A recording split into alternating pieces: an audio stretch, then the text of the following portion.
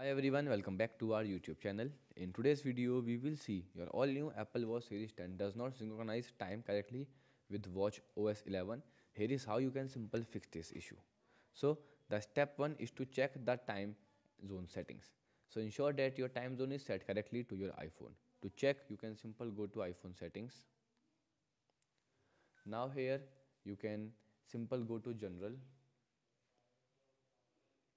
Here you can simply click on date and time, and then verify that the set automatic is enabled and the time zone is set to your location. Like my nearby location is Mumbai, so the time zone is set according to Mumbai. The next step is to check the location service.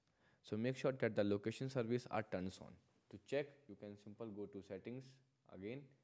Now privacy, here click on location, and then make sure that the location service are enabled and your Apple Watch can access it. Okay, here you will find. The next step is to force restart your Apple Watch. So sometimes a simple restart can resolve many software glitches issue.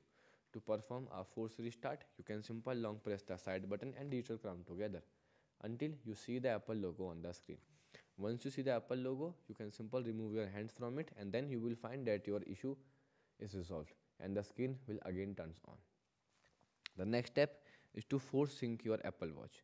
So close certain apps like Apple Watch Activity app and Watch Face and Health app on your iPhone, and then restart your iPhone and Apple Watch.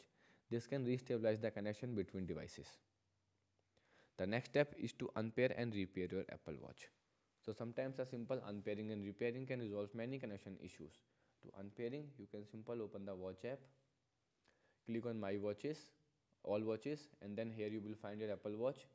Tap on I button and now click on Unpair an Apple Watch. And then this can reset the all network settings. Okay. The next step and the final step is to reset the settings of your iPhone. To reset, you can simply go to General,